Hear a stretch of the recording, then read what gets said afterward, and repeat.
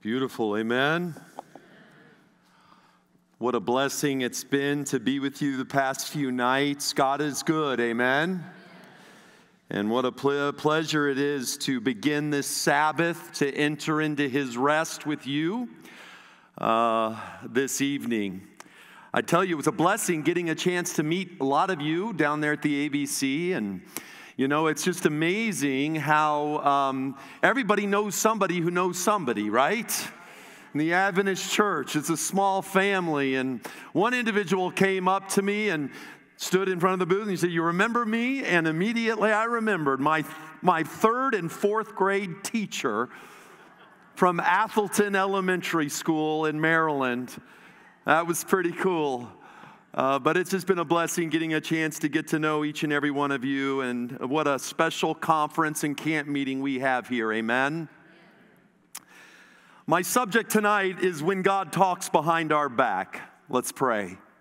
Father, we thank you, we praise you for the awesome God that you are. May you be glorified, may you be uplifted. May you shine above everything else. I pray that lives may be changed because we have been with you. In Jesus' name we pray, amen. In John, the first chapter, verse 15, it says, John testified about him when he shouted to the crowds, "This is the one I was talking about when I said, 'Someone is coming after me who is far greater than I am, for he existed long before me.'" And now we fast forward to Matthew, and notice what it says. Now when John heard in prison about the deeds of the Christ, he sent word by his disciples and said to him, "Are you the one who is to come, or shall we look for another?" So notice here we have the one who just got done saying that Jesus is the one, now asking, is Jesus really the one? And if we're honest, everybody here has felt this at different times in their life. Moments when we wondered, is he really who he said he is?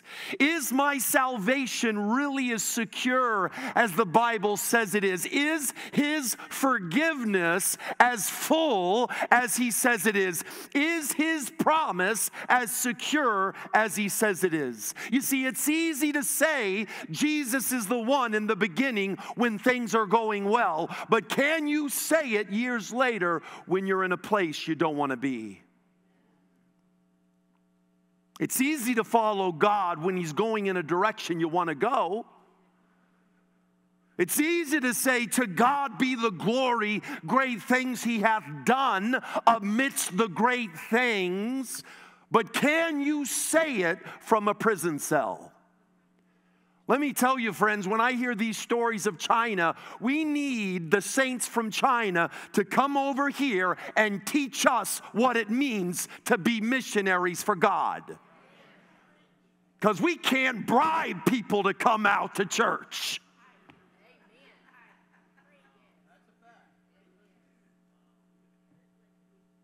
It's easy to say, "To God be the glory, great things he hath done," when we have the comforts of this life. But can you say it from a prison cell? God put a powerful calling on John the Baptist's life, amen? I hope you know God has put a powerful calling on your life. And that is why the day you were born, the enemy put a target on your back. The enemy wouldn't attack you if he wasn't intimidated by the plan that God has for you. And so in Luke 3:18, and with many other words, John exhorted to the people, and he proclaimed the good news to them. But when John rebuked Herod because of his marriage to Herodias, his brother's wife, and all the other evil things he had done, Herod added this to them all, and he locks John up in prison. So check it out. Herod puts John in prison in order to silence him. I hope you know the enemy tries to do the same thing with you. He wants you to put you in a prison in order to shut up your praise. I'm not talking about maybe a literal prison. I'm talking about a prison of debt. maybe a prison of depression or a prison of problems. Maybe he wants to put you in a prison of bitterness and pain, of anxiety, worry, or regret. You see, the enemy knows if he can put you in a prison, he can silence your praise. Now, John didn't do anything wrong to end up in a prison. In fact, John's in a prison for doing the right thing. Doing the right thing does not guarantee you're going to end up in a place you want to be. In fact, what John doesn't yet know in Matthew 11 is very soon his head will be removed from his shoulders and placed on a platter. So can you really blame the guy? Can you really blame John for asking, are you the one who's to come, or should I look for another? John's essentially saying, Jesus, why am I still in prison? Maybe you've asked that question, Lord, why am I still hurting? Lord, why do I still have all these problems? Lord, I've returned the tithe. Why am I still broke? Lord, why am I still not married? Or maybe, Lord, why am I still married? Don't shout amen to that one. I gave my life to you, Lord. Why am I in prison? Why am I still addicted? Why am I still getting rejected? Why did I get sick? Was all that preaching for nothing? Was all that church going for nothing? Was all that tithe returning, Sabbath keeping, vegetarian casserole eating for nothing? You see, it's easy to end up in a prison when God doesn't meet our expectations. You know, you always took care of your body, but you end up with cancer. You treasured the marriage, but you end up single. You were faithful with your tithe, but you get audited by the IRS. Lord, did I go through all that for all this? I never got to enjoy that delicious steak dinner. And I got the heart attack. I sacrificed to send my kids to Seventh-day Adventist schools, and they left the church. I met my spouse at AdventistSingles.com. And they turned out to be a wolf in sheep's clothing.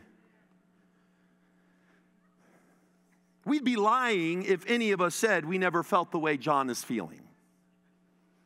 Because whenever reality collides with expectations, we're often left wondering why. Think about it. Instead of following Jesus and seeing all the miracles that he was prophesying about, that he was preaching about, instead of seeing all those miracles, okay, John's rotting in jail. And one of the, and that's the thing about jail. Jail, one of the times I was in jail, and I was in jail because I deserved to be in jail. But I remember waiting for my parents to come to bail me out because I had called them and pulled on those heartstrings. And I talked to a lot of you today, talked about this tough love. If you've got an addict in your family and you got to give them tough love because some of you are loving them straight into the grave. And so I was pulling those heartstrings, and kids know how to pull their parents' heartstrings. They know how to do it, and so I was doing it. I pulled out all the stops. Mom, you got to come get me. And I called her, and I thought to myself, okay, nighttime came. Any minute, she's going to be here to bail me out. Just like before, nothing. And then I waited and kept waiting and kept waiting. She never came, and then the next morning came, and instead of getting me out of jail, my mom just left me a note that said, Richie, we are done bailing you out. Say what? I was in jail for doing the wrong thing, and my expectations weren't met. Imagine how John felt. And this is why in recovery we say watch out for expectations, because you see, expectations are the breeding ground for resentments. The good news, friends, is God doesn't meet our expectations so that he can meet our need and manifest our miracle. And the prisons of John's day would have made our prisons look like weekend resorts. First century prisons were basically a hole in the ground. No window, no light, no comforts. Think about it. John is in a very dark, lonely, cold place. Sometimes life can be a dark, lonely, cold place. And you know what can make those hard times even harder is knowing that good things are happening on the outside. That was the worst thing about one of the times when I was left in jail that time, is my son was celebrating, my oldest. It was like his 3rd-year birthday, and I was looking out the tiny little sliver of a window and watching people drive by and watching the freedom and knowing my family was celebrating my son's birthday and I couldn't be there. The worst part about being in jail is knowing people are out there free and having a good time. But here's the thing, you don't got to go to jail to experience that. If you've ever had a child addicted to drugs, when everybody else's kid seems to be on the honor roll, you know what that feels like. When everyone says happy Sabbath, but you're not happy, you're hurting, you know what that feels like. You know what it feels like if your relationship is falling apart and everywhere you scroll on social media, you see the Brady Bunch. But you got to remember, friends, the veneer of social media, they're just showing you what they want you to see. You're not seeing the hurt and the habits and the headaches and the heartaches. They're showing you what they want to see. Don't judge your insides by other people's outsides. When the grass starts looking greener on the other side, that's the Holy Spirit telling you to water your own grass. It's just not as good as they make it look like. Lord, I did what you asked. I lived how you told me to live. I obeyed like you asked me to obey. Why am I still in prison? But friends, I've got good news for you tonight. We can praise God even from a prison cell. How? Well, I believe the key is in verse 7. Notice it says John's disciples were leaving and Jesus began to speak to the crowd about John. Now, I've probably read this seen it 1,000 times and never saw this before. But check it out. It isn't until after John's disciples leave that Jesus begins talking about John. He begins talking about John behind his back. Now, usually when we talk about people behind their backs, it's because we're insecure and it makes us feel better. But Jesus was perfect. He was not insecure. He was the most powerful person who ever walked the earth and the most humble person who ever walked the earth. Sometimes we talk about people behind their back because we're too scared to say it to their face. But when you read the Bible, Jesus didn't have that problem. He called them hypocrites. He called them things like, you're children from hell. He says things like, no, your father is not Abraham, it's the devil. He called them things like blind fools. You think your pastor's rough? They ain't got nothing on Jesus. You're trying to get rid of your pastor. Man, Jesus wouldn't have lasted a day in your church.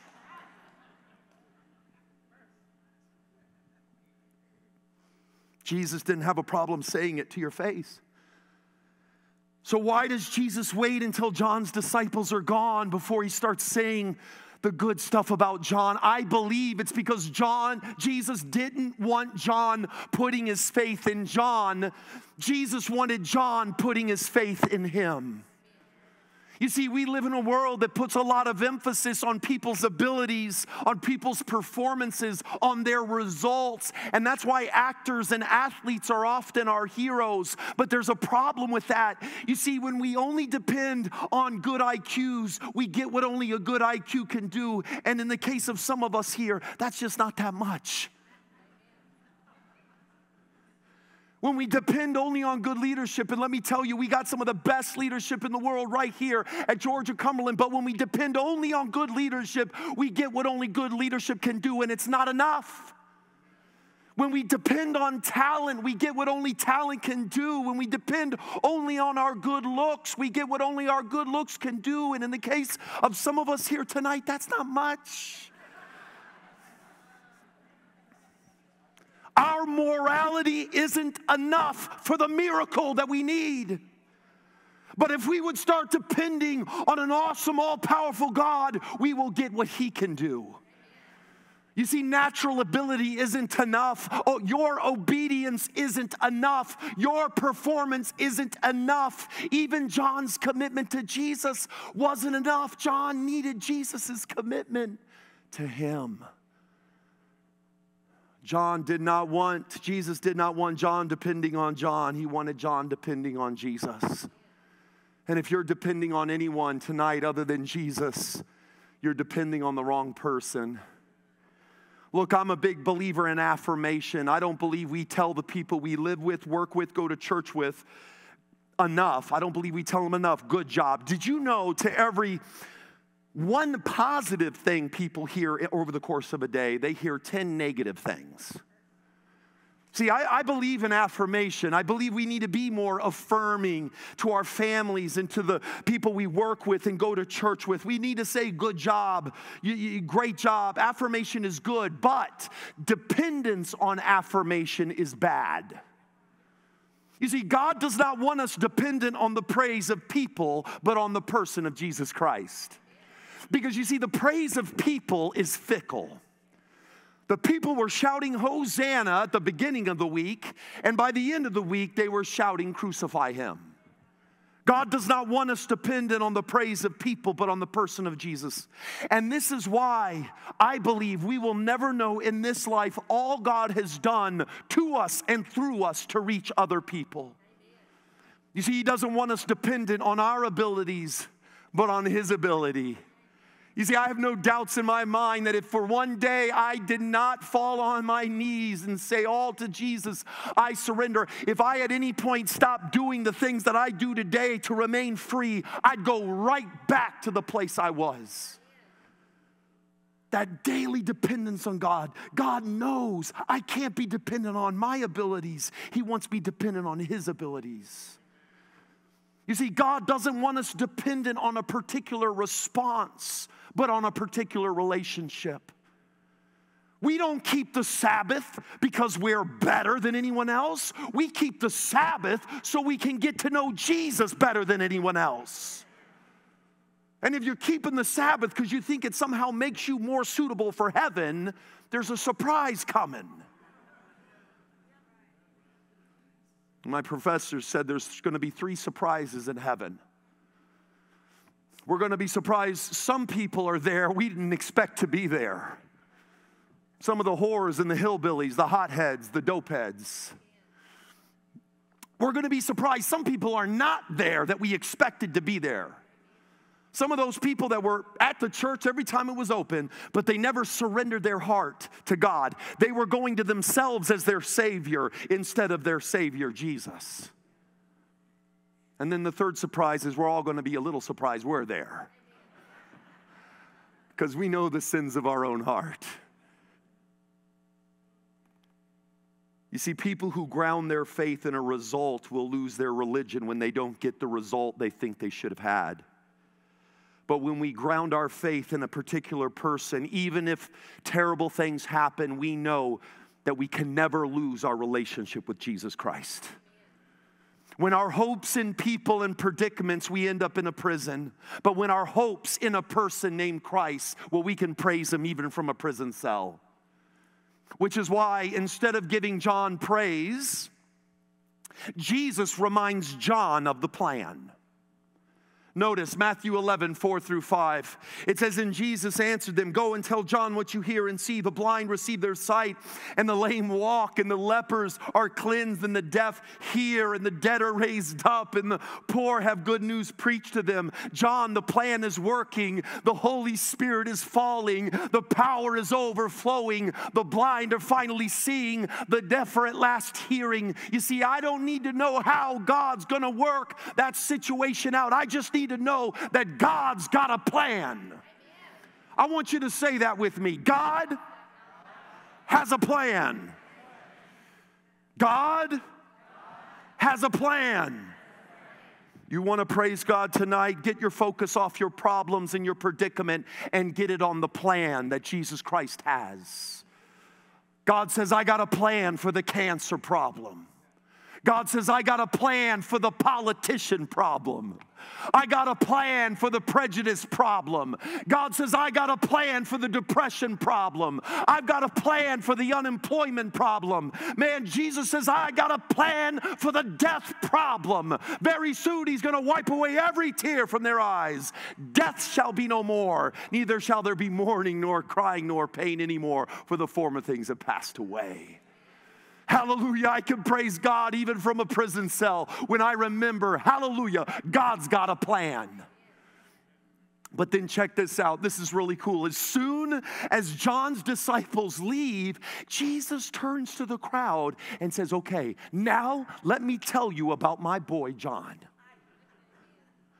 See, God is talking about him behind his back. Check it out. Truly, I tell you, among those born of women, there has not risen anyone greater than John the Baptist. Jesus starts bragging on John. I want you to know something tonight, Georgia-Cumberland. I believe that Jesus is doing the same thing about you. You may never hear it from people. You may never hear it from the elder or the pastor or the parents, but you need to know that our God is talking about you behind your back. And 1 Peter 1:12 says, the things that have now been announced to you through those who preach the good news to you by the Holy Spirit sent from heaven, things in which angels long to look. That word long is this interesting Greek word that means to desire something with such earnest. The closest word we may have to it is lust, but it's not in pure form of lust. It's this pure form of just the angels, of all the things the angels want to hear about, of all the things the angels have to look at, golden street, seas of glass, pearly gates, of all the things the angels have to look at in heaven, their favorite is the plan of salvation, God's love for humanity. You see, you need to know tonight, heaven is rejoicing over you. Heaven is celebrating over you. Angels are high-fiving over your victory. Your church may not celebrate the small steps, but hallelujah, God up in heaven is celebrating your small steps. In Luke 15, at the end of the parable of the lost coin, Jesus makes this statement. When she has found it, she calls together her friends and neighbors, saying, rejoice with me, for I have found the coin that I had lost. Just so I tell you, there is joy before the angels of God over just one sinner who repents. Luke 15:10 in the Message paraphrase, it says, count on it. That's the kind of party God's angels throw every time one lost soul turns to God. God loves talking about us behind our back. And so, friends, like John, you may not be able to see it, you may not be able to feel it, but you need to know God's talking about you behind your back tonight. You know, for years, I was afraid of the judgment. For years, there were a couple of week of prayer speakers who had terrible theology and scared a bunch of young kids of their Savior. For years, the judgment was a frightening thing for me. I remember hearing those different people speak on that pre-Advent judgment and thinking, man, ain't nobody gonna make it to heaven. You ever heard a sermon like that? Ain't nobody gonna make it in. All those old pictures of people standing there in the throne room of heaven with their heads down, and they seemed almost frightened. They seemed almost scared. And I would imagine God going through the list of my sins. And let me tell you tonight, it's a long, long list. And I would imagine God, you know, this idea that God was going through those to find one unconfessed sin. You better confess all your sins or else God's going to zap you. And I imagine him going through all my sins, finding a reason to keep me out. And so when I would get up off my knees after praying and confessing my sins, I was still nervous. I was still unsure of God's love and salvation. And I would sin again, and then I'd ask God for forgiveness again. I'd sin again, ask God for forgiveness again. Please, please, please, please, please, please, please, please, don't blot me out of the book of heaven. Lord, give me one more chance, and I promise this time I'll do it right. I'll never do it again. Only to, guess what? But then one day I started to understand what Hebrews 12 was getting at. When it says that Jesus is the mediator of a new covenant, and to the sprinkled blood that speaks a better word than the blood of Abel. You see, in Genesis, this is an allusion to Genesis 4:10. When Cain, his brother, spills his brother's blood, and the Lord says, "What have you done? The voice of your brother's blood is crying out to me from the ground." That when innocent blood is shed, it cries out to God from the ground. In fact, it says in Revelation 6:10, they cried out with a loud voice, "O sovereign Lord, holy and true, how long before you will judge and avenge our blood on those who dwell on the earth?" It's the same idea of these martyrs and their blood that has been shed, crying out to God, calling for justice. Hallelujah. We serve a God of justice. Amen. We serve a God of justice. No bit of abuse will go unnoticed. No bit of injustice or hatred or prejudice or racism misses his eye. We serve a God of justice. Innocent blood calls out to God for justice. But there's a problem with that. Our sin caused the death of God's Son on Calvary. And therefore, it calls out for justice for us too. The Bible says all have sinned and fall short of the glory of God, and it says that the wages of sin is death.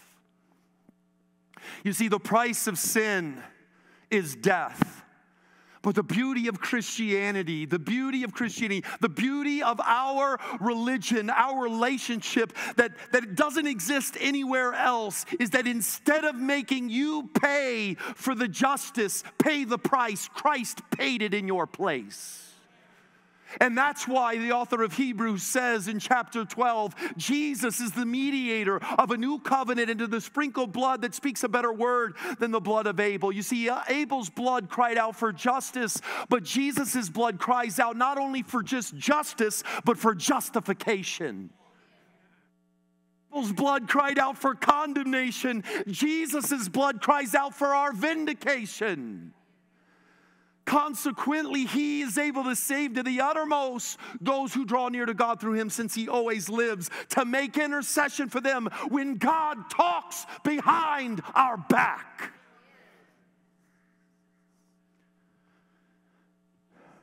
As my uncle used to always say, God's uttermost for my guttermost. You see, this is the beauty and the blessing of the judgment. Judgment, my friends, is not bad news. It's good news. It's the best news. Because check this out. In 1 John, it says that Jesus is the propitiation. This is a word that implies payment. Jesus is the propitiation, the sacrifice for our sins, and not only for ours only, but also the sins of the whole world. One drop of Jesus' blood is enough to cover every sin ever made. As long as that sin is confessed, it is covered. Don't you see, if Christ paid for your sins, God would never, ever, ever, ever, ever, ever condemn you. Because he's already received payment and atonement for that sin. You see, Jesus' blood not only cries out for justification, but for justice. The Bible says that not only is God's faithfulness on our side, but his justice is on our side. If we confess our sins, he is faithful and just to forgive us of our sins and to cleanse us from all unrighteousness. I see too many people ask for forgiveness, claim Christ as their Savior, and yet continue to try to earn God's favor and forgiveness. But friends, if Christ paid for my sins, that means I don't have to. If I receive salvation as a gift, but still somehow have to merit my worthiness for heaven, if Christ's sacrifice on Calvary was perfect, but I have to still somehow produce a perfect sacrifice. If Christ was the perfect atoning sacrifice, but yet I have to produce in me a spirit of perfection, then why do I even need Jesus? You see, that would be unjust. That means if I have to pay for my sin and Christ pays for my sin, that would make God unjust, requiring two payments. You see, friends, the only way God can be perfectly just and yet absolutely merciful and gracious, the gospel. Because in the gospel we see Jesus take the penalty of that, all the penalty that sin deserves, and yet give us mercy and grace of what we do not deserve. And this is why, my friends, the judgment is good news. And this is why I can stand before the judgment seat of Christ, not with my head down low. Oh, please, please, please, please, please let me in. No, no, no, no. I can stand before the judgment seat of Christ with my head held high. Judge me, Lord. Judge me. Judge me. Please talk about me behind my back. Church, stop basing your salvation on your performance and start basing your salvation on Jesus' performance. Stop basing your faith on where you are right now and start basing it on where He is right now, vindicating you before the throne. Think about it. John never saw the miracles that he had preached. He never got to eat miracle fish sandwiches. No, the guy got prison slop. And yet Jesus says of him, notice, He says, no one is greater than John the Baptist. You see, we live in a world that says God is good if you drive the nice car, if you got the nice house, if you get the promotion, if you've got a good bottom line. But friends, you can praise God even from a prison wearing camel hair clothes and eating bugs and honey. You can be alone in a dark and dingy prison and still be the richest person on the planet. John, whom it was written, behold, I send my messenger before your face, who will prepare a way before you. This is talking about John the Baptist. You see, friends, John can't see the fruit of his work, but if it wasn't for John the Baptist, people would not be ready for Jesus. You see, John is doing so much better than he realizes. Maybe today, like John, you're in a prison. I call it the not enough prison.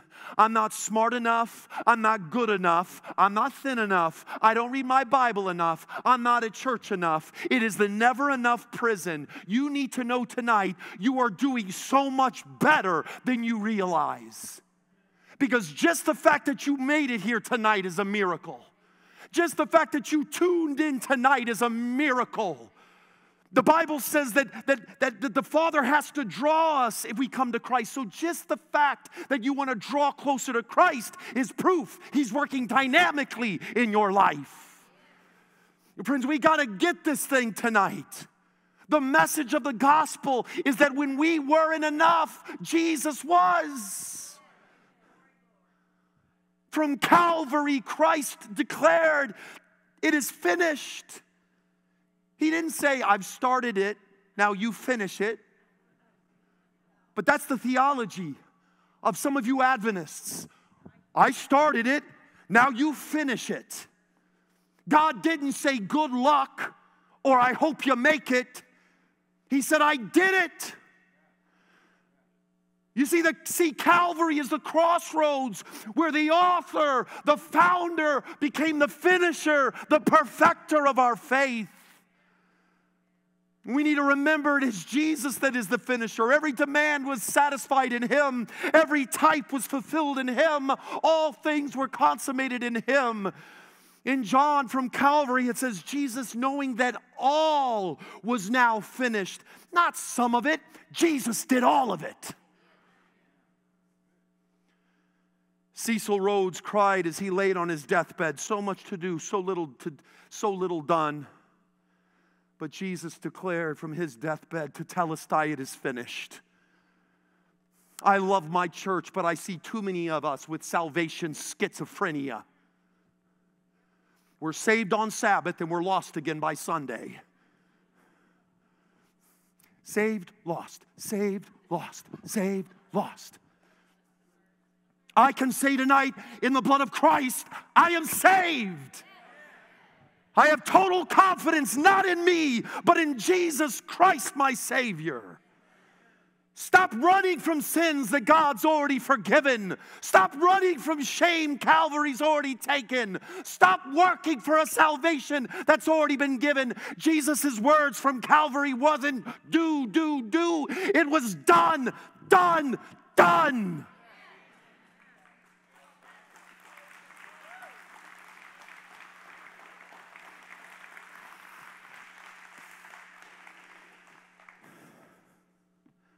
Through God's amazing love, we were redeemed with the precious blood of Christ. Don't you see, heaven is not going to be filled with perfect people. Heaven is going to be filled with purchased people. The essence of the gospel is that when we weren't enough, Jesus was. I believe some of us need to give ourselves a break tonight. The more we try to earn salvation, the more miserable we are. The more you try to earn your salvation, the more you will feel unsaved. Yeah, but Pastor, I'm not where I should be. Welcome to the club. Ain't a single person in this room is where they should be. We should have finished the work, and we should have been having this camp meeting in heaven. Ain't none of us where we should be. Welcome to the club. And you know what? When the enemy tries to invade my spirit and say, Richie, you're not where you should be. You're not, you know what I say? You say, yeah, you're right. But at least I'm not where I used to be. Living out of my car. Another hopeless dope fiend. But hallelujah, God turned me into a dopeless hope fiend.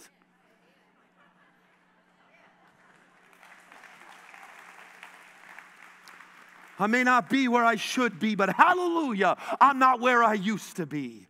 Life is tough. And like John, you're going to find yourself in dark, cold, lonely places. Let me tell you, friends, the days are getting darker.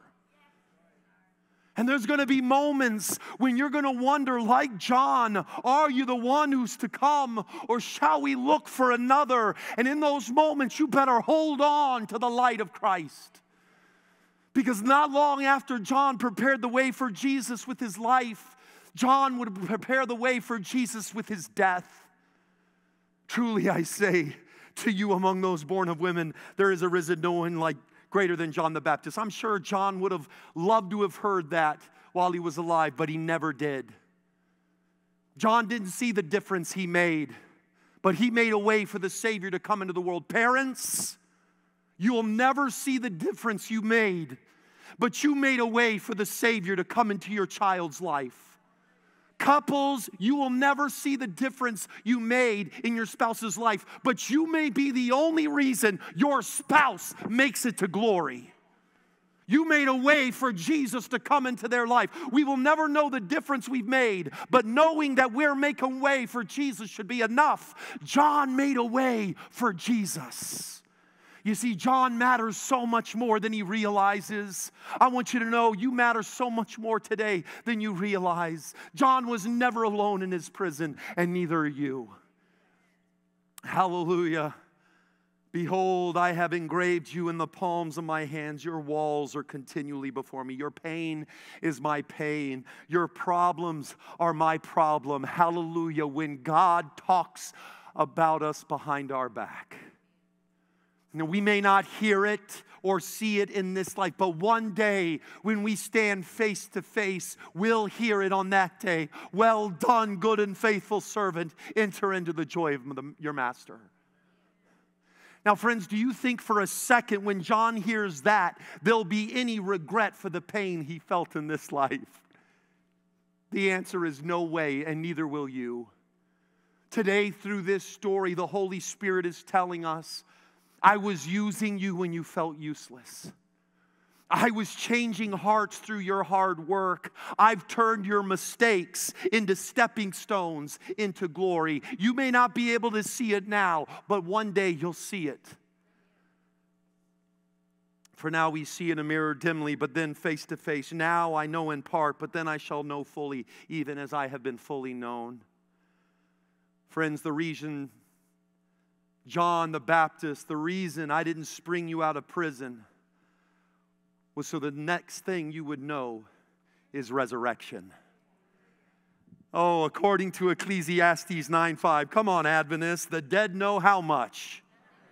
Which means the very next moment of John's conscious thought will be the awareness of his Savior calling him forth. In a moment, he's going to go from kneeling at the chopping block to kneeling before his King. He's going to go from losing his head to Christ putting a crown on his head. In an instant, death is going to be swallowed up in victory.